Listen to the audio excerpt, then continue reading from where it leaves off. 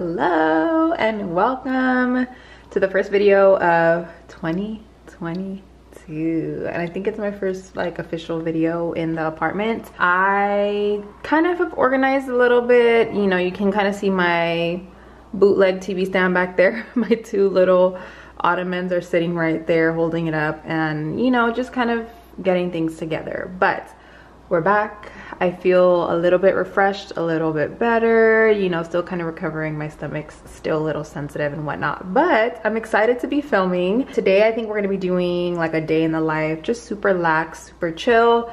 And we have a sponsor for today's video. This part of the video is sponsored by Nap Loungewear. I am wearing some of their pieces right now. They are a very casual, high quality loungewear brand that has like really good staple, simple pieces. I picked out a few items. So first I'm wearing this long sleeve, kind of like tunic style top. You could wear this with like leggings or biker shorts, something like that, but I wore it as a set today just to be super comfy, cozy. You don't even have to think about it because everything's already kind of together. It is like a knit, very cozy material. I decided to tuck mine in a little bit and just kind of wear it, you know, sideways like this, but you could untuck it if you want to. And again, you can wear these separately. Like these pants I would even rock with a bodysuit, and then the top I would rock with like leggings and some sneakers. So I'm going to show you a few more items. I got pretty much the same set, just in like different colors, and then I have a coat from them too. Here's the set in black. I think I kind of like this one a little bit better. Looks more chic and just more effortless. Same fabric and material, knit and ribbed.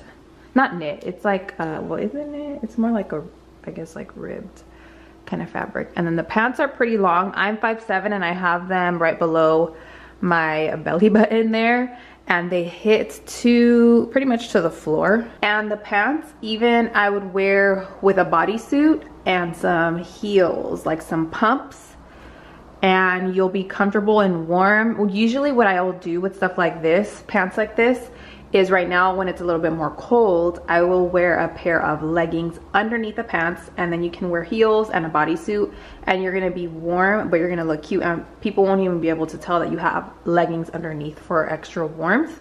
So that's just like a little tip right there. Here is the last color in this one that I have, and then I'm gonna show you the coat.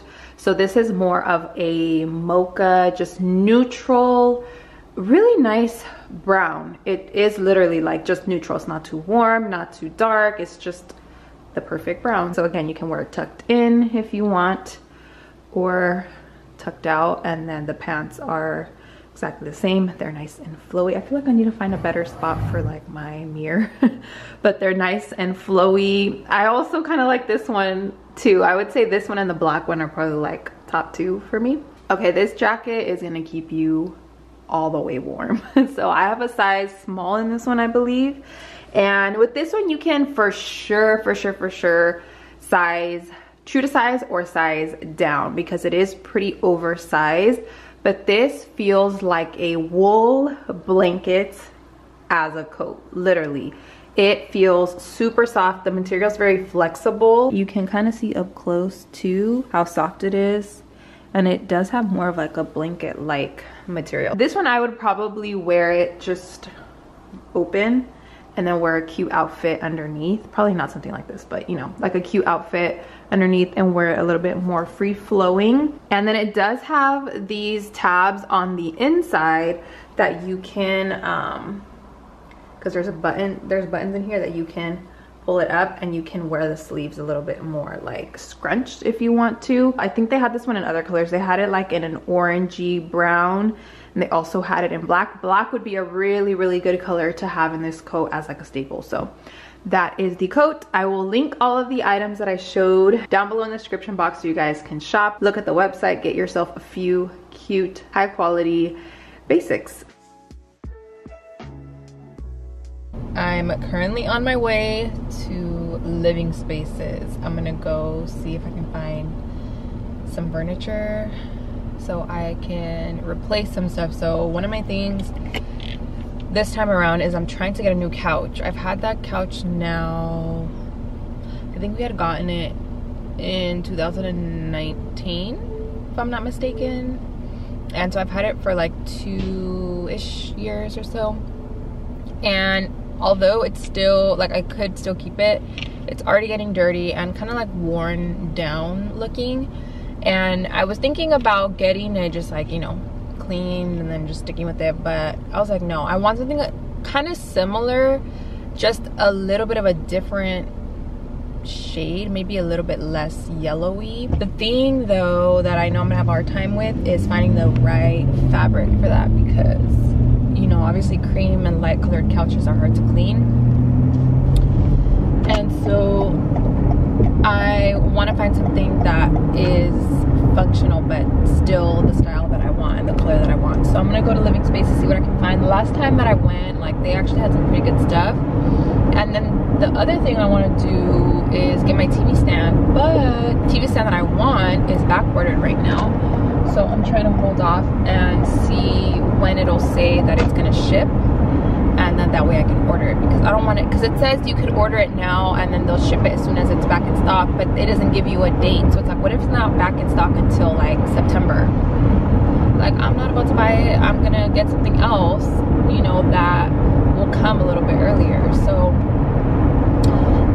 those two are my main things that I'm like, I want to get those ASAP. And then I already took the Christmas tree down, so I can kind of, depending on what couch I get, I can kind of rearrange some stuff and see if I can fit a desk somewhere in there. Now that I'm moved in here and like all my stuff is in here and the furniture is in there and everything, I'm like, shoot, I just wish I would have. The thing I didn't want to do was get a 2-bedroom there off the jump, because they're expensive, but I'm like, I should have just done it. It would have been worth it anyways to have like an office space. But luckily I don't film as many like sit down makeup videos anymore, but still, like,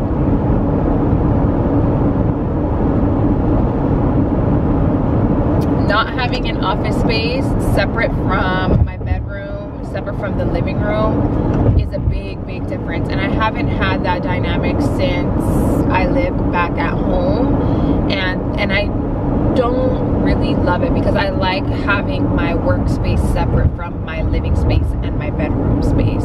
So do not be surprised if in 6 months from now, when I can transfer over to a larger unit, I do so, because I mean, I probably won't do like a full-on apartment tour at that point. Like an empty one, I'll probably just move in and then do a furnished one. But I am feeling like I need an office space now, especially that I'm in there.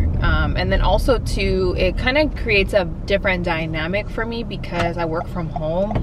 So having a separate little office space is like, okay, I come into this room and this is my work room. This is where I get stuff done. And then I walk out of there and it's my living space. You know what I mean? Like, if you work from home, you know what I'm talking about. I'm thinking of maybe getting like a foldable desk that I can bring out whenever I film or whenever I do my makeup or when I need it. And then I can fold it up and put it away.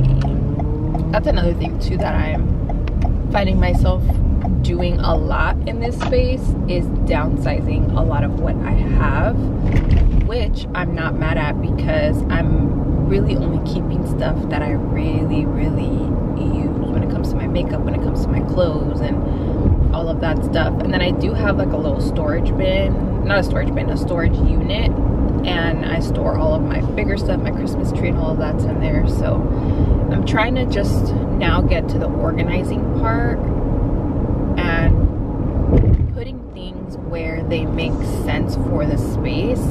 Because when you move to a new space, you think that you could just transfer everything over there and then just put it in a similar spot and you're good to go, but that is not the way that it works. Okay, the shelves and the cabinets aren't the same size, so you have to rearrange or switch things or get new organization stuff. So that's kind of what I'm working on right now, just reordering some organizing stuff. I haven't done a whole lot, but like the bathroom shelves I put up, I ordered some pump dispensers for my shampoo, my conditioner, so I can make that cute.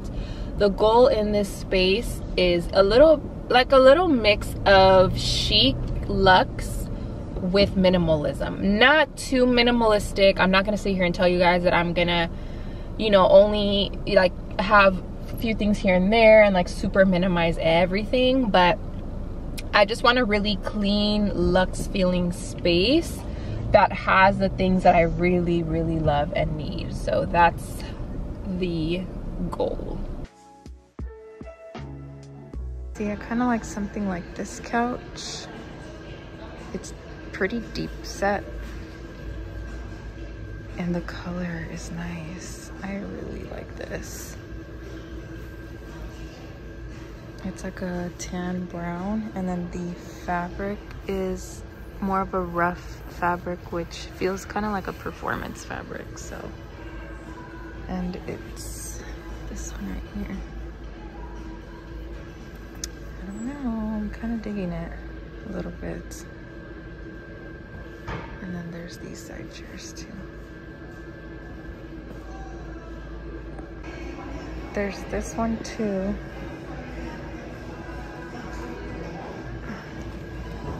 That I like.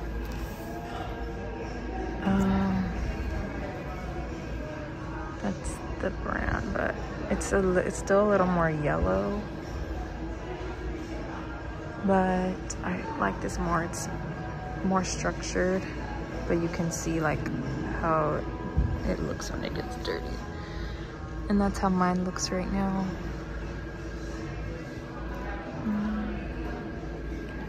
I really like this too, but I don't know. But I like that it's a sofa and not a sectional. See, the TV stand that I want is like this, but it wouldn't have drawers. It would have like cabinets instead, but the tone and the size is perfect.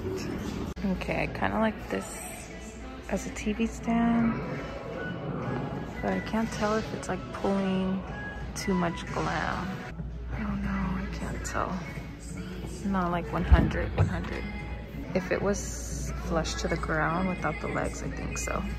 Okay, not much luck, to be honest. I did see a few couches that had potential, like that very first one. I'm looking at the picture right now. Maybe, but it's a little bit more traditional slash industrial because of the legs. I'm talking about this one right here. So I want something modern that is flush with the ground, like it doesn't have high legs and it's not like high off the ground, but that's also tall enough, because I don't want anything that's like when you sit down you feel like you're on the floor. I want it to have some height. I'll probably just keep looking, see what I can find. They actually had a perfect one in their outlet section, but the color. I do want to go to Restoration Hardware outlet to see what I can find. Not today, because I'm actually gonna go to my grandma's today, and then I have to still go to the, I think maybe the grocery store. Got out of my therapy session and it felt so good to be back. I don't think I've ever told you guys, but I started going to therapy a while ago, like therapy, counseling and stuff like that. And over the holidays and stuff, and with moving and everything, I was like, I'll take a little break, take a little pause, and then come back once I'm like settled and everything. And plus, the place that I go to, or that I'm going to, before I would have to drive out to go, but now it's closer. We kind of talked about, like, you know, the different emotions and feelings that one experiences when going through transitional phases in life. It was just like a breath of fresh air, because I cannot even lie to you guys, the past week has definitely been an emotional roller coaster, because of the fact that I moved, I was sick.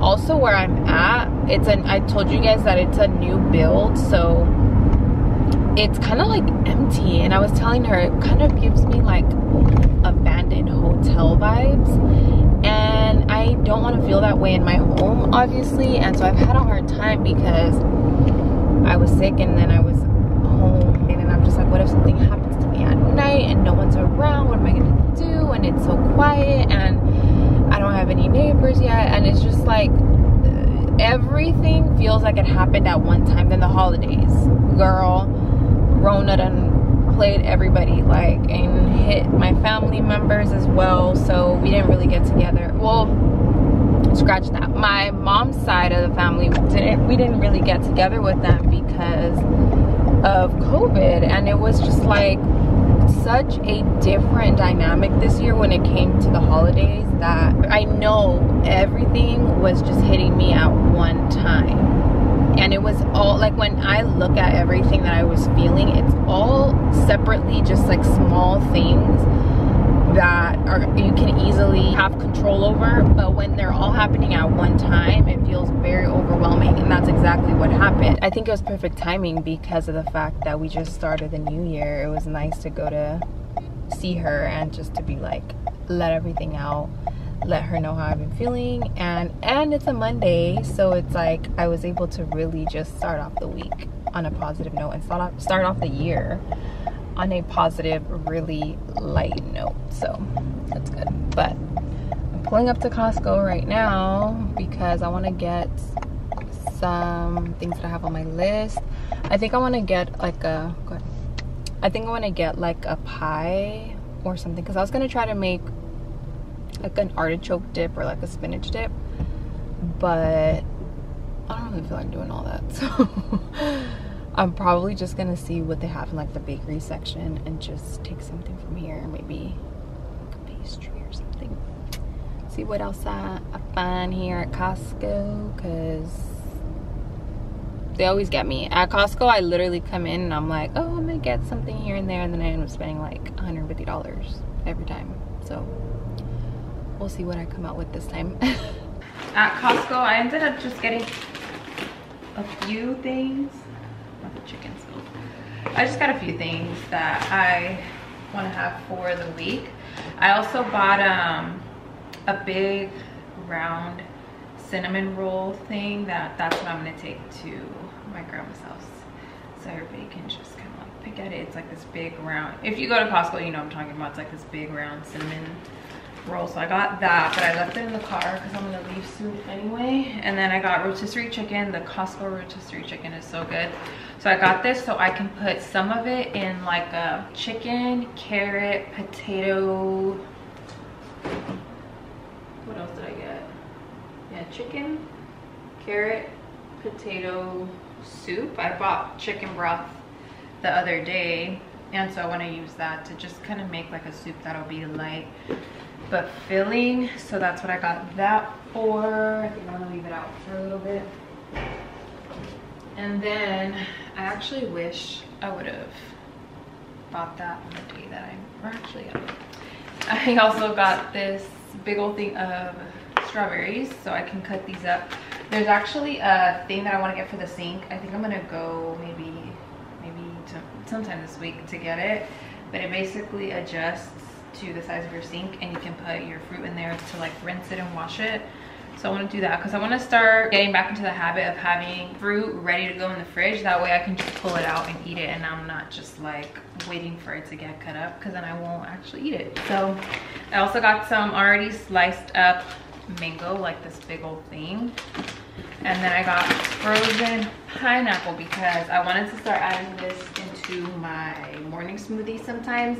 Because sometimes I like to do banana, strawberry, cinnamon, and I'll add like cacao, which is a little bit, and almond milk. So that's a little bit more like smoothie style and more like sweet-ish because of the chocolate and whatnot. But then also sometimes I want to do something more light and fruity, and so with that I can do water instead of almond milk and do the pineapple, do spinach, maybe some strawberry, just more tropical, you know. So that's what I got that for. I just want to have kind of like ready to go stuff in the fridge, so I'm not just sitting around like trying to figure out what to eat.